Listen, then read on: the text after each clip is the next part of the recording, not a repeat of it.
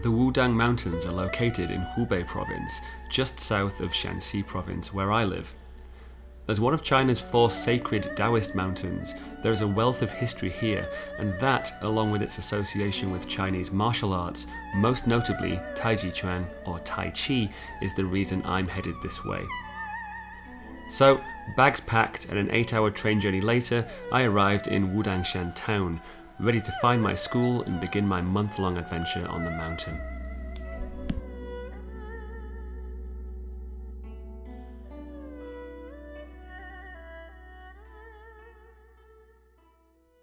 And here I am in the Wudang Mountains. I made it. So basically these mountains are famous in Taoism. They're one of the 4 famous mountains in China for Taoism, and as a result the whole mountains are covered in Daoist monasteries and temples and palaces, just like this one. This is a Huilongguan. It's an old ruined Daoist monastery, and it's just next to the school where I'm staying at. It's a beautiful, beautiful spot. I come up here almost, well, every day pretty much, because actually we train sometimes up here in the morning.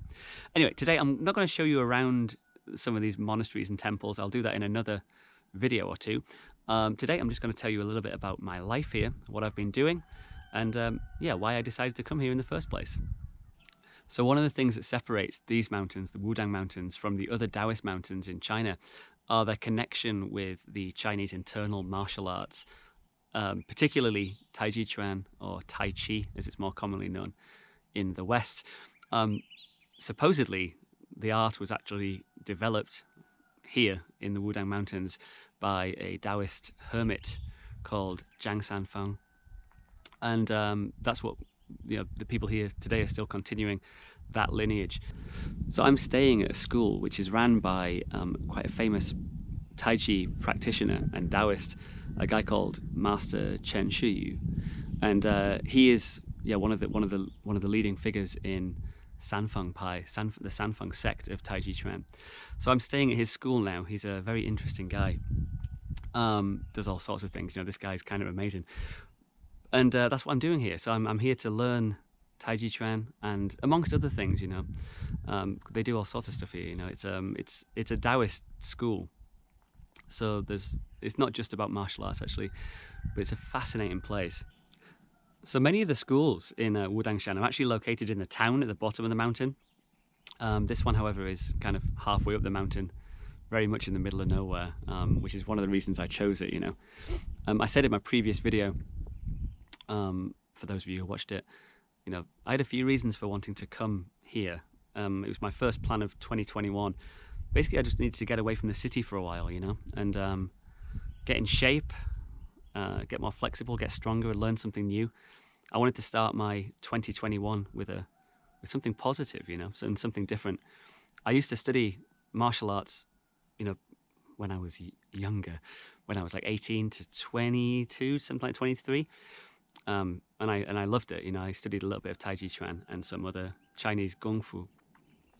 But then kind of stopped. And I think given the COVID pandemic last year, I don't know, I feel like I lost a lot of my routine and got a bit out of shape, and I just felt a bit old, to be honest, for the first time in my life. So I wanted to come here and try something different. So I've been here for a week so far. I didn't really feel much in the first week because I was just kind of getting into that new routine, a new life. But I feel like, I've been here for a little while now, and I feel quite comfortable with my surroundings, and the people I'm staying with are great. So I thought I'd start documenting a little bit about what's going on here and my life. So today I'm going to tell you about what I'm doing every day. So basically our day begins at about 7:30, not too early, with breakfast. And we have a very lovely lady who cooks for us every day, breakfast, lunch and dinner. And the food's good, actually. The food is quite nice. It's very samey, obviously. It's not vegetarian, but it's mostly vegetarian. There's usually a little bit of meat, but predominantly it's just rice and vegetables, which I think I've got used to quite quickly. Luckily, I eat a lot of rice and vegetables anyway because I live in China. After that, we start training. So like we train from about 9 till 11:30 in the morning, and we do a lot of stretching and a lot of kind of leg work and strength work.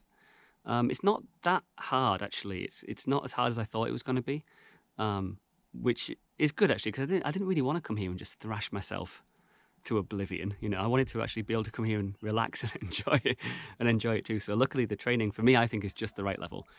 And obviously, then we practice our Tai Chi or whatever it is people are learning here. People are learning some different things, and we usually train actually in the morning when it's sunny, like it is today, up here in the monastery, which is amazing. It's a great experience. And then after practice up here, we have our lunch break. Lunch is great. It's again more of the same. It's rice and vegetables, as you can probably imagine. And then we have quite a long afternoon break, which is great. We don't start training again until 3 o'clock, so people can just do whatever they want really. I mean, if you want to just rest or go to your room and chill out, or I walk a lot, obviously. I mean, I think that's one of the reasons that I wanted to come to the mountains, because I do miss the countryside back home in England, which I haven't had a chance to go to for over a year. So I walk a lot and explore, just wander the mountains like an old Daoist hermit. And but yeah, people do different things. You know, maybe meditate or practice, or just hang out and chat and drink tea. You know. After that, we start training again. So we train again at 3 o'clock. So between 3 and around 5ish, to be honest, we train mainly our Tai Chi forms or sword forms or whatever it is people are learning. And then we have dinner. So obviously we all stay together for all these meals. There's not many people here. I'll tell you about the people a little bit later. But for dinner, you know, we have hot pot basically every single dinner, which is quite nice. But it's spicy as hell, and I've got used to it very quickly because I'm not great with spicy food, to be honest. And it's not even that spicy. It's just me being a wuss, I think.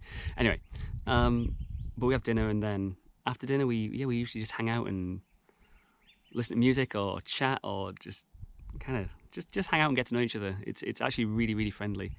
And then back to bed before waking up and repeating the process all over again. So there are not many people here, which is lovely, you know. I think when I first got here, there were about maybe 12 people altogether.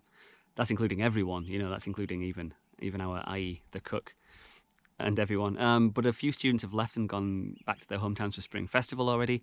So right now, and I don't anticipate more people coming, there are 4 students. Yeah, 4 students. And it's a pretty eclectic bunch of people, actually. Everyone's here for their different reasons, and I think everyone has a similar kind of outlook on life, in that I don't think most people would just kind of come to a mountain to live here in the dead of winter. I know it looks beautifully sunny and warm today, and it is actually. When I first got here, it was absolutely freezing cold to the point that all the water pipes were frozen and we had no running water. So the people, apart from the 4 students who are all great, actually, we get on really well, there's Master Chen Shi, who is just an incredibly talented person. He's lived up on the mountains for, I don't know, decades, and he's obviously very proficient in the Wudang martial arts, but also he's a master calligrapher, musician. He plays the guqin, which is an old ancient Chinese instrument, and a very, very ancient Chinese flute called the xiao, which he plays for us quite a lot actually when we're having dinner, which is lovely.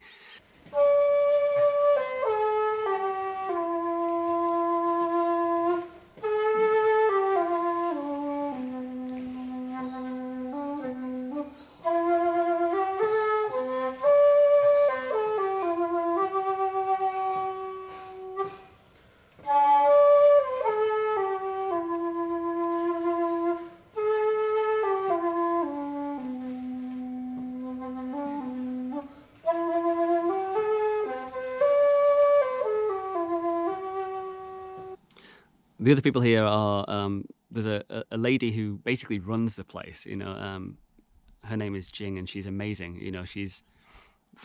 Before I came here, she was the person I was in contact with, talking about and kind of arranging everything about me coming here. I mean, she came to Wudang when she was about 30. She's been here for 5 years already, and she wants to stay for another 5, she says.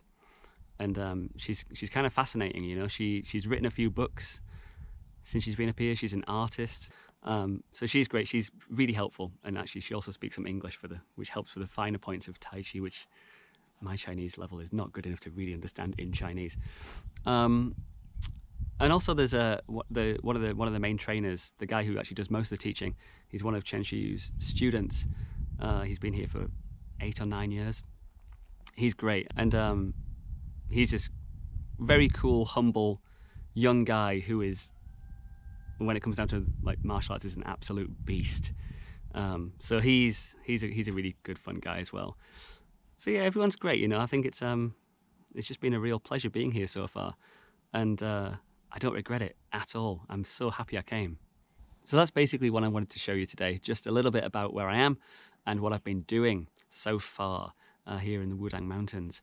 Obviously, I do have a lot of time here, so I've got a lot of ideas for videos to bring you and to show you around these mountains, which are incredibly important in Chinese history and culture, you know, mainly because of their connection to Daoism, which again is fundamental to Chinese culture. So hopefully I'll bring you some history, some culture, some nice walks, and I'll show you around these places. Just like this place behind me, which is fascinating, to be honest, because it's well off the tourist trail. Nobody really comes here, and it's just this ruined temple with, you know, history just lying around on the floor, to be honest, and no one knows about it. So I know this is a little bit of a teaser, just showing you this today, but I will show you around it in another video. All right, guys, stay safe and take care. If you haven't hit that subscribe button yet, please do so, and I will see you in the next video. Take care. Bye-bye.